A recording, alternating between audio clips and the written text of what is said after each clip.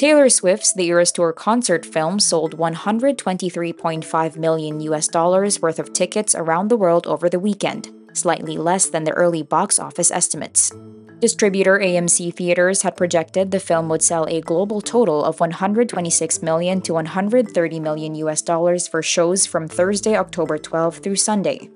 Roughly $92.8 million of the worldwide total comes from the United States and Canada, below the $95 million plus predicted on Sunday. The Eras Tour still holds the record for the highest-grossing concert film in history.